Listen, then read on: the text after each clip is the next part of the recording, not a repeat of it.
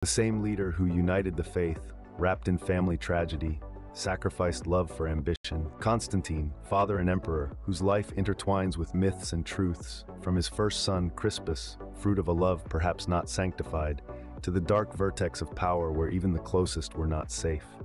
A legacy of faith, power, and paradoxes. After a turn of fate and heart, Constantine IV changed partners, uniting his life with Flavia Maxima Fausta in an alliance that intertwined love and imperial power in 307.